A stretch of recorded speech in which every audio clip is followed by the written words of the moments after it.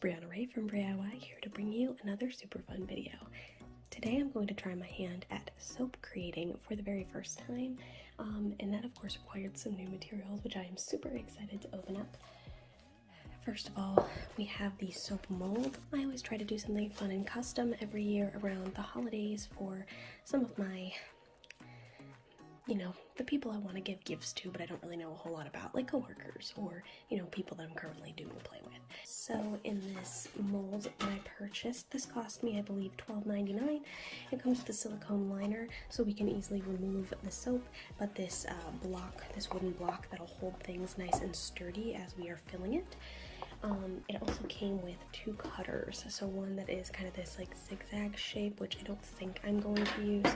I think I'm going to use this flat one. So for $12.99, I think that is a pretty solid deal for a newbie. I also purchased a 5-pound thing of Shea Butter White Melt and Pour soap base.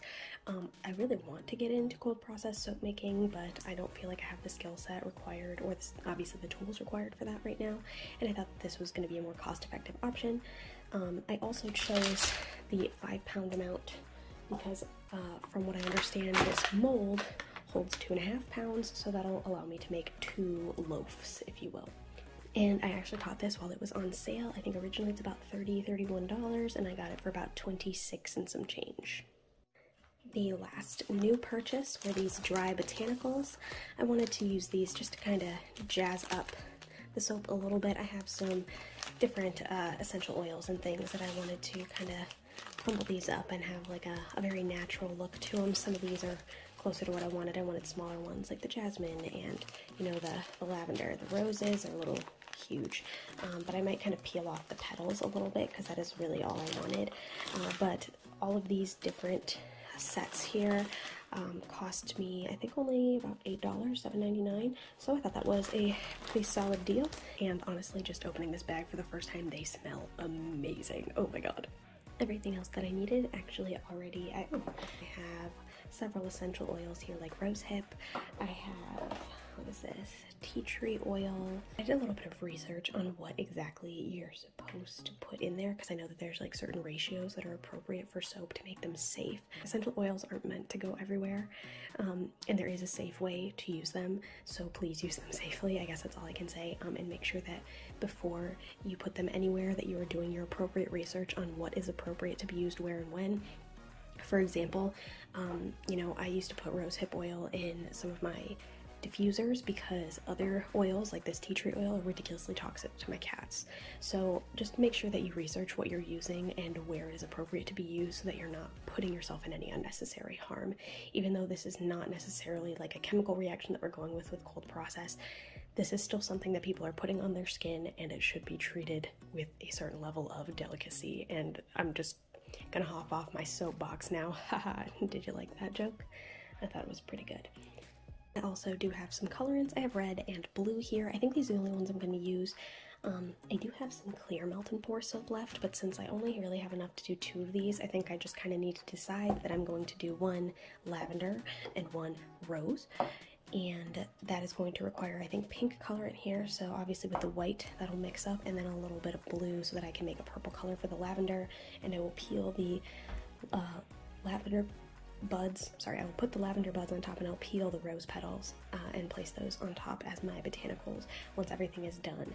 But I also did kind of want to do like a gradient sort of style look, so I think what I'm going to do is I'm going to melt some plain white and some colored, and I'm going to do like color white and then the sprinkles on top, just to kind of, I don't know, show that I put some thought into it, I guess.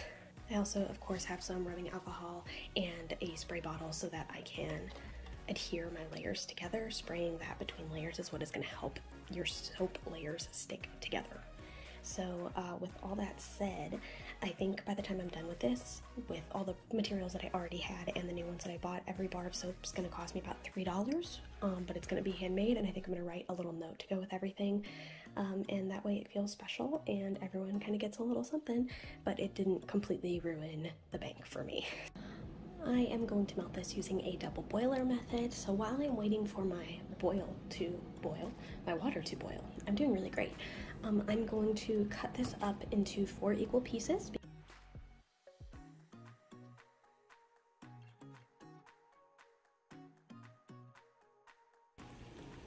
I only put about half of it in there, maybe a little more than half, because I know I'm going to need for it to melt down before I can fit everything in there. But I'm just going to take this Pyrex dish and drop it into the boiling water.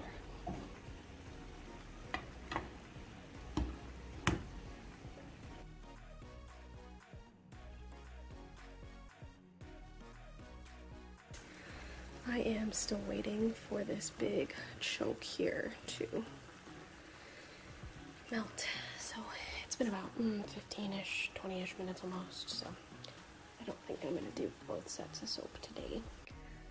While I'm waiting on that, I also wanted to show you what I did to the rose petals. I really just took them, I only used about half for this amount, and that should be plenty for the top of this soap, but I took the buds off and then I just kind of crumbled them and peeled a little bit until I had, you know, single bits, more like sprinkleable, I guess. Some of them are bigger than others, but I think that's what gives it the character and the texture that we love. Alright, I just ran my stick through here, and it does not appear to be catching any chunks. I think everything is melted. So I'm going to pull this out, let it sit for a minute, and then add in everything. So I did learn that an appropriate amount of oil is about 3 teaspoons per pound. I looked up the specific amount per oil because each oil is different, and rosehip was recommended like 1.8 or like 1.75 per pound. Since this is 2.5 pounds, I think it would just be easiest to do 3 teaspoons total. So that's what I'm going to do. Obviously 1 tablespoon is 3 teaspoons, so that is what I will be adding in here. I don't even know if that's going to be enough. Oh my gosh, this is only about half of that anyway. So I'm only going to add about half of that. It's already forming the skin. Yay, love that. And a couple of drops of red. I'm just going to do 3 for now.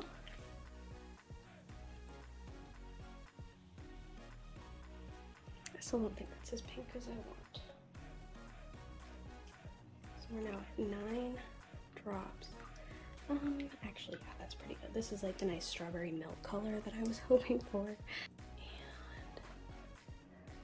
just gonna get that in there. Since I'm doing straight layers, I don't really care if it's perfect. I'm just gonna get it all out. Obviously got some bubbles in there, which isn't great.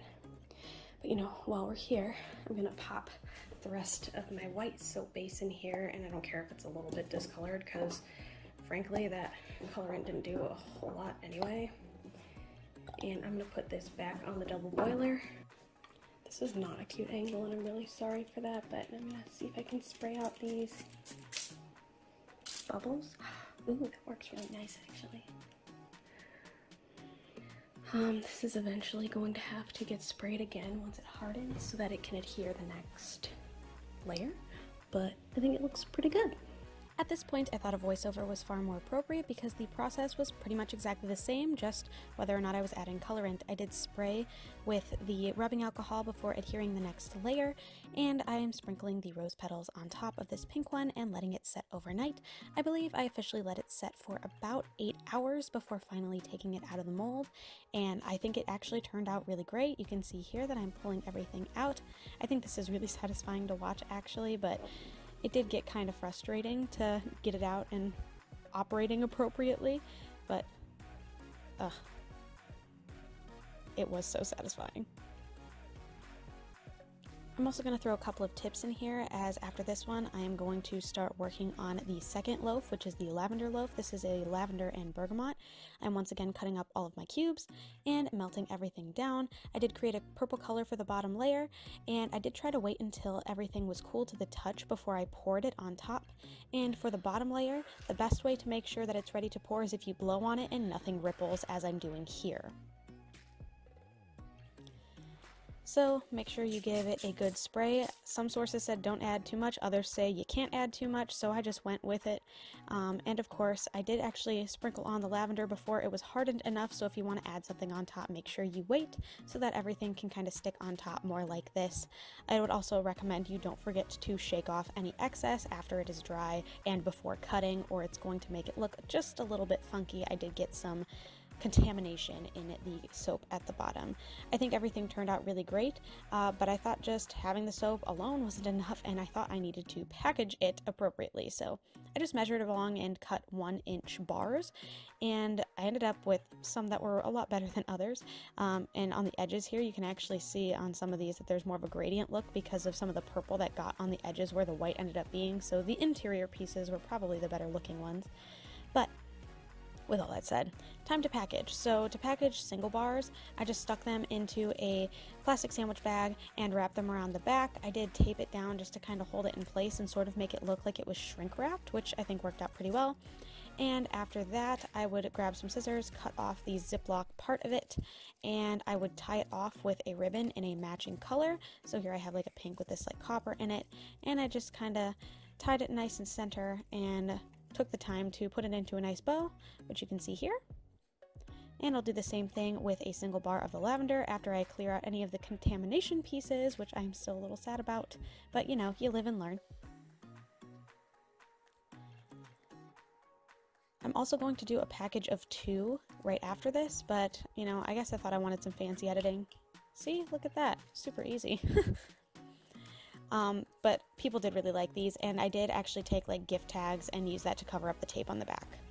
To do 2, I still took the sandwich bag, but I shoved one in one side and the second bar in the other side, just like you can see here, and I just kind of folded them, again, to kind of pull and make that shrink wrapped look. And I again cut off the top, and this time I just kind of folded it like I would gift wrap, and again covered that with a sticker gift tag so that it would look clean and pretty. And by the time I was done, I had a gross amount of soap, guys. It is so much soap that I made. I had tons of individual bars. I think I made 5 of each, 5 of the lavender and bergamot, and 5 of the regular rose. The doubles, I did do 1 of each in all of them, and I ended up with 6 of those because somehow my 10-inch loaf came out with 11 bars of soap each. So yeah, I had plenty to work with, and some of them did look better than others. I did kind of keep the uglier bars for myself, and I gifted the big ones. I actually really only kept the 1 double set of ugly bars. They smell awesome. My fiance actually came in the room and said he couldn't stand in there for a while because it smelled a little overwhelming, but I really do think these turned out really great, and it was a really fun project. I really enjoyed doing this. I hope you enjoyed watching it, and I hope you got some inspiration today. If you like what you saw, feel free to like and subscribe. I do put on new videos every Sunday at noon Eastern Standard Time, and I would love for you to be here for the next one. Thanks again so much, and I hope to see you then. Bye!